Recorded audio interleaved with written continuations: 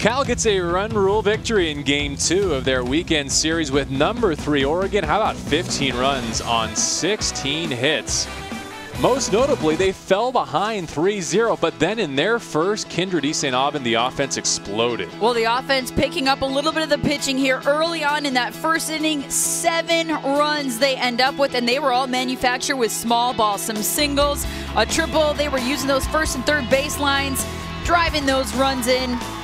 Well done by the Cal Bears there in the first inning. 7 different spots in their order tonight.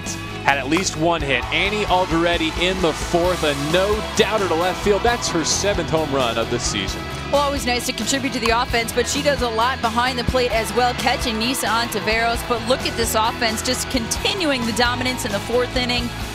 They only left 3 on base the entire game. Ontiveros, after giving up that 3 spot in the first, comes away with the victory. She improves to 15-5. Cal gets its 30th victory on the season and 10th in conference play. And they're going to delay the coronation for number 3 Oregon for at least another day. The Ducks, as we leave the field tonight, their magic number still 2, looking for another Pac-12 title. Game 3 on Mother's Day, Sunday from Berkeley. We hope you'll join us then.